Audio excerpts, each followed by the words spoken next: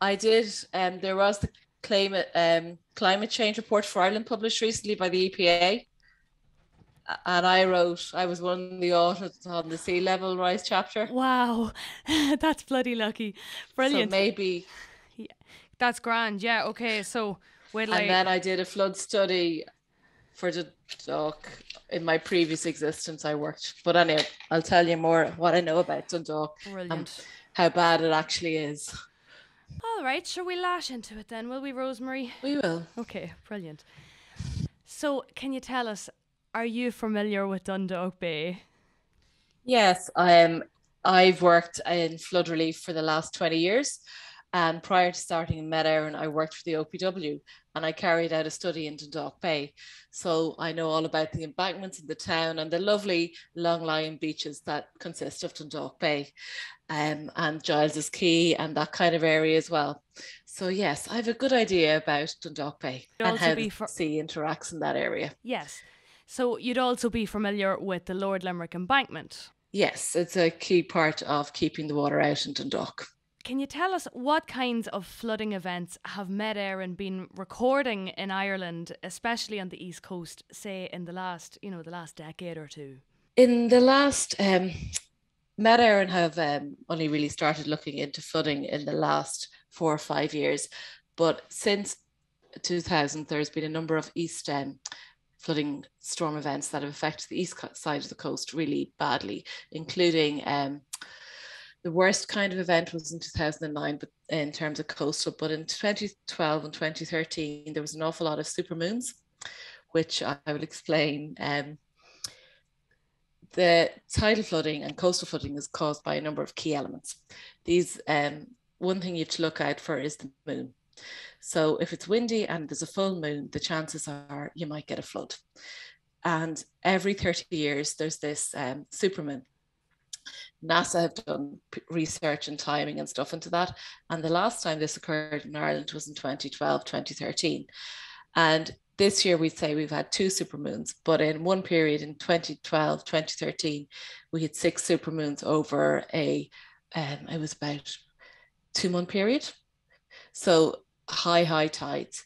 So if you get that's high, just astronomical tides caused by um, the gravitational pull of the moon. It doesn't matter what the weather is, but if you have them, you can get flooding. In Dundalk, it's particularly low lying. And if the embankment wasn't there, the whole town would have been flooded. But luckily, it is there. And if you get any dangerous kind of weather and easterly winds into Dundalk, you can also end up in trouble. And I've probably answered about 4 questions in one go there. You have. But anyhow, Thank you, Rosemary. Really comprehensive. And so, like, I know you're not an engineer, but you are very familiar with the area.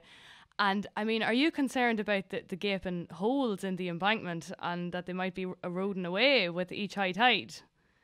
I am an engineer. Amazing.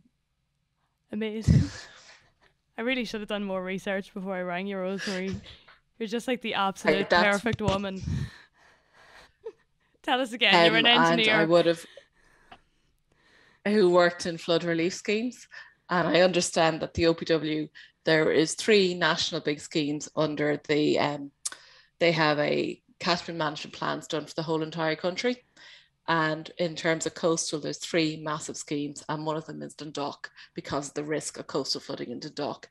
Dundalk, Tralee, and Shannon are the kind of the three biggest coastal flood risk areas outside of the major cities in Ireland. Just to let you know, there's a possibility of I think it's something like 500 or 600 houses flooding in a bad coastal event in Dundalk, and that'd be quite catastrophic to the town of Dundalk.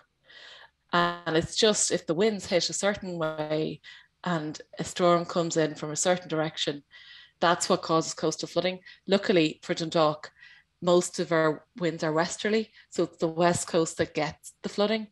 But the odd time we do get a strange easterly type scenario, such as the beast from the east. But in turn, if that coincides with a supermoon or a spring moon, like a full moon, and we get a storm event coming from the east, Dundalk would be in big trouble. Wow. can we delve a little bit more then, since you are an engineer? Can we go a little bit more into what your opinion would be, what you'd like to see done with the Lord Limerick Embankment? Because that's also a big part of my documentary about where it's actually going. There are local lobby groups who'd like to see it turned into a walkway and things like that as well. So in your opinion then, as an engineer, what would you like to see done with it, Rosemarie? Well, you can go with the way the environment is changing, and embankments were quite effective. If they're not maintained, they collapse and they fall into disrepair. So you've got kind of two choices. Building a second embankment in parallel is a very simple engineering solution, but it mightn't be the best thing for the environment. And there's these different systems you can do. You can do very fancy things, like in Cork, they've been looking to put in a tidal barrage, but in cost terms, the damages aren't there, even in Cork that flood so often. So that's where you put this kind of mechanical gate into the bay to stop the flooding and the water levels rising. In the case of Dundalk, there's all this new climate change adaptability things you can do in the marine environment. So you could actually build a kind of a structure out into the bay a bit further rather than disturb what's there. And that could calm the waters down and reduce the flood levels and cause the flooding to move out further to the sea. In a number of cases, as far as I'm aware, the OPW have looked at doing joint public amenities with embankments. So they have actually put footpaths and cycleways along embankments. An example of this would be the Dodder in Dublin, the River Dodder in and around the south side of the city. And they have embankments in this that are actually cycleways and pathways as well. So should be no reason that the public in the dock shouldn't be looking for things like that from the OPW. I used to work for the OPW, so I really shouldn't be in flood relief. So there is like an element where the local authorities can put flood relief schemes in with public grant projects and put it all together, do you know? Mm-hmm. So you can get a public amenity out of it. In some cases, they've done years ago, I worked on a flood study in Drumcondra. And if you've ever gone up to an All-Ireland match, being from Meath, we used to go the odd time, which is not a good thing when you're talking to people from Louth. But we'd say nothing about that, Rosemarie. There's Fagan's Pub in the middle of Drumcondra, and there's a park. And what we did was we put embankments into the park that are used. So the park is actually where the water goes. We didn't build a new area. We just put embankments back in, put a new pathway there. And when the flood occurs, it stops the park is used as amenity during the rest of the year, but for the flooding, it stops it off. And the same was done in Dunboyne in County Meath. They have a playground in a park and they have the flood embankments there.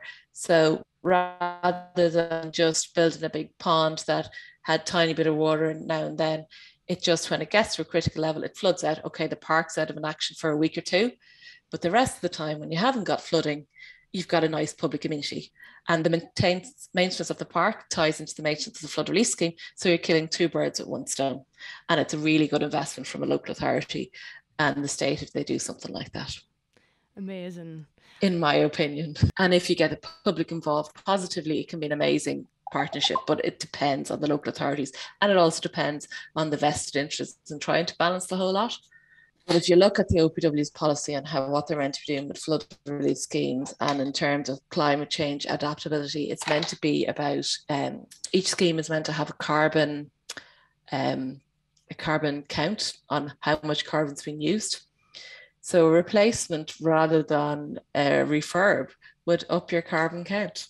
Because part of the climate change adaptability, and this is the policy signed up by these organisations, is that for infrastructure projects, the carbon, they have, for every option, they have to look at all the carbon they're consuming. So if you have something there that's repaired, you're far less, because you don't have to haul material in, you don't have to do a lot of things. It's far more environmentally friendly, possibly. And I think you've actually pretty much covered everything, plus an awful lot more that I didn't think I'd be able to ask of you. So, I don't know, any final words? You've given us plenty. Just make sure that you get a scheme that you want from what happens and that it's friendly to your community. you know, and it has been done before, and there's plenty of examples. And maybe use the examples to go and talk to the council about this is what's done here, this is what's done there.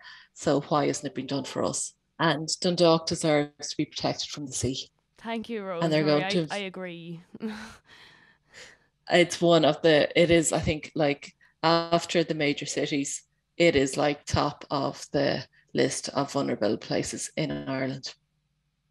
So you need to protect it.